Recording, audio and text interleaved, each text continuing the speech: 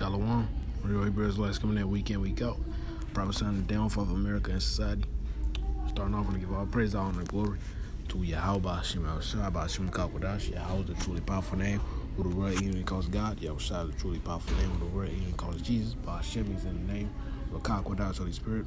Leadership of the Spirit Holy, want to give double honors to my elders and apostles of great millstone, rule well and teach well, and being greater than touch on the brothers, and peace of blessed on full elect, we're on part of that number. I'm the brother Kudar from the GMS Brand Chicago. Come back with another video. This video is going to be entitled, Jake is so wicked, it makes no sense. Alright, because I was just reading Psalms 106 like 2 days ago. It's basically like a summary. The Lord delivered us from Egypt, all the miracles that the Lord was doing, and our people were still rebellious and worshiping other idols, man. And just pissing the Most High off. All right, this shows you why the 2/3 gotta go. This is why the scripture says that 2 parts must be cut off and die, man. Because these niggas are wicked as hell, man. Here we are. We was created to be like a image of the Most High. We was created to be righteous. But the scriptures say our deeds surpass the deeds of the wicked. Okay, so our people were even more wicked than Esau, man. All right, but let me okay. Verse 7, Psalms 106 and 7. Our fathers understood not thy wonders in Egypt. They remembered not the multitude of thy mercies, but provoked him in the Red Sea, even at the sea, even at the Red Sea. Nevertheless, he saved them for his name's sake, all right, that he might make his mighty power to be known. He rebuked the Red Sea also, it was dried up. So he led them through the death as through the wilderness, and he saved them from the hand of him that hated him, and redeemed them from the hand of the enemy. And the waters covered their enemies, there was not one of them left. Then believed they his words, they sang his praise. Then soon forgot his works, they waited not for his counsel, man. And that should have happened, man. Because when you tell someone the truth, they'll quote unquote repent for like 1 or 2 days, then go back to their wickedness, man. All right, I seen it. All right, but lusted exceedingly in the wilderness, and tempted the Most High in the desert. And he gave them their request, but sent leanness into their soul. They envied Moses also in the camp, and Aaron the saint of Yahweh.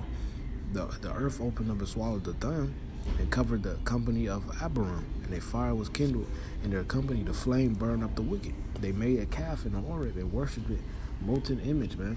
Here it is, the Lord just freed you from your captivity. Then you're going to make a golden calf. You're going to threaten Aaron and tell him to make a golden calf. And then say, this the guy that saved me. How? When you just have to make it, man. Shows you how people wicked as fuck. All right. Thus they changed their glory into the multitude of an ox that eateth grass. Right. Why worship an ox when you could worship the creator of that ox, man? All right. Our people conscious see what a hot iron, man. They forgot the Most High, their Savior, which had done great things in Egypt, wondrous works in the land of Ham, and terrible things by the Red Sea, man. Okay. It says, therefore he said that he would destroy them, had not Moses his chosen stood before him in a breach to turn away his wrath, lest he should destroy them. Yet they despised the pleasant land, they believed not his word, but murmured their intent and hearkened not to the voice of Yahweh. Therefore he lifted up his hand against them to overthrow them in the wilderness, man. 40 years of the Most High just purging the ass, just taking them out. To overthrow their seed also among the nations, and to scatter them in the lands. They joined themselves also to Baal Peor, and ate the sacrifices of the dead. Thus they did provoke him to anger with their inventions, and the plague break in them, and upon them. Okay? Then stood up Phinehas and executed judgment, so the plague was stayed, and that one was counted unto him righteous to all generations forevermore. Okay? I could read on down, but the point, I'm gonna get more precepts, man. All right, but our people just completely wicked, man. All right, these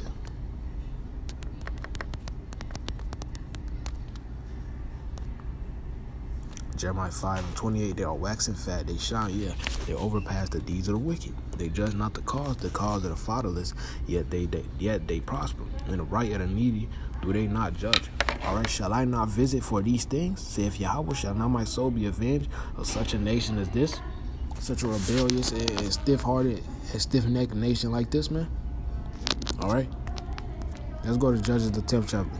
This is one of my favorite chapters, man. Judges 10 and 10. And the children of Israel cried unto Yahweh, saying, We have sinned against thee both, because we have forsaken our power and also served Baalim. Then Yahweh said unto the children of Israel, Did I not deliver you from the Egyptians, and from the Amorites, from the children of Ammon, and from the Philistines, the Zidonians also, and the Amalekites, and the Moabites did oppress you, and you cried to me, and deliver you out of their hand? Yet ye have forsaken me, and served other gods, wherefore I will deliver you no more, man. Hey, it's like your son keep going in and out of prison. You keep buying him out. It come a certain time we like, hey, just keep the nigga in there, man. Hey, he gotta learn. Verse 14, let's see what the Most High says. It says, Go and cry unto the gods which ye have chosen, man. Let them deliver you in the time of trouble.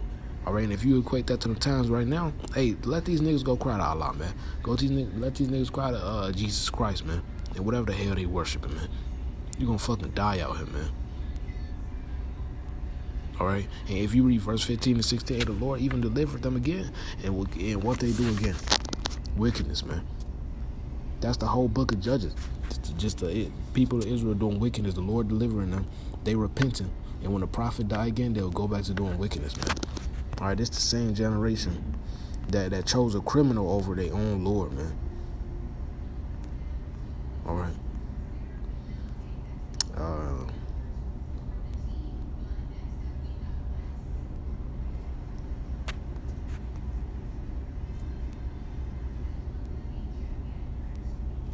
All right, we know Barabbas was a thief and a murderer.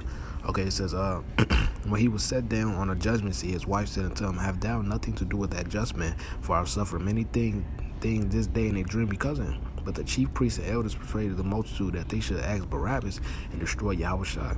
The governor answered and said unto them, Whether of the twine will ye that I release it to you? They said, Barabbas, man. Okay. And the governor said, what's Sluggy?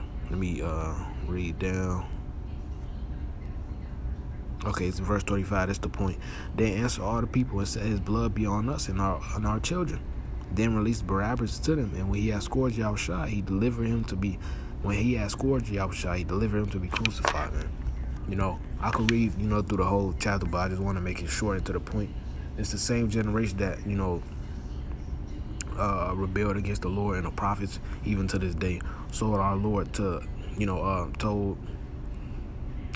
chose a criminal over their own Lord, and said, Let his blood be upon our children and our children's children, which is why they're getting fucked up to this day, along with the curses, man. But yeah, man, two parts got to get cut off and die, man. One third gonna be saved. All right, but I want to give all praise, honor, and glory to Yahweh, Shema, Shabbat, Shem, Kakudash, Shalom, and the Bible Ball.